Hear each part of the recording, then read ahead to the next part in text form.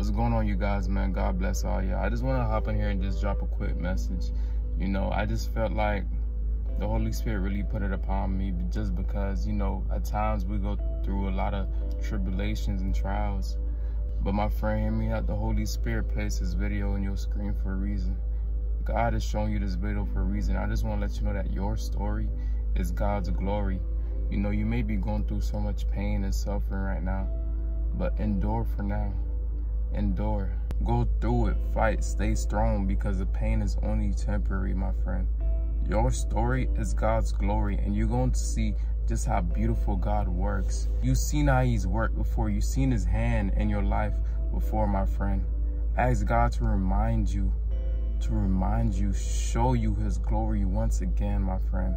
Speak to him. Get in that silent room. Get in your prayer, my friend. Get in your prayer closet. Endure. The Bible says resist the devil and he will flee, my friend. Whatever trials and tribulations, whatever difficulties you may have been going through, my friend, fight.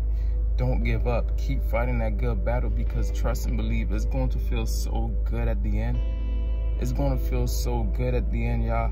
It don't matter what it is you're going through. I know life is tough. I know life has many difficulties, but your story is God's glory. God allowed these things to happen for a reason, my friend. He allowed all these things in our lives to happen for a reason. Nobody said life was going to be easy, but endure the pain, because it is only temporary, and that is how you grow. God is doing so many beautiful things in your life at this very moment, my friend. He's doing so many beautiful things, and I just pray that you receive this message. Do not give up. I just pray that this message is lifting you up, inspiring, because it is the Holy Spirit speaking through me at this very moment, my friend. It is the Holy Spirit. Your story is God's glory. Remain in prayer. Abide in God. Surrender everything to him. It don't matter what you're going through. Surrender.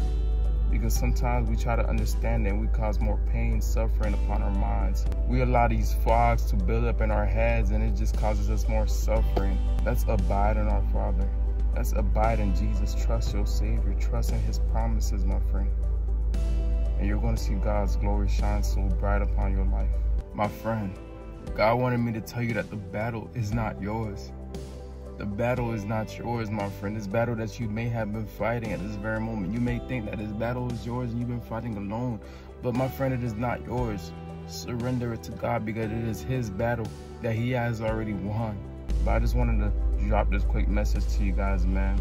I really pray that y'all receive this message. And I just pray that God continues to bless you guys, man. Comment down. My story is God's glory, if you agree with this message. I love y'all. Amen.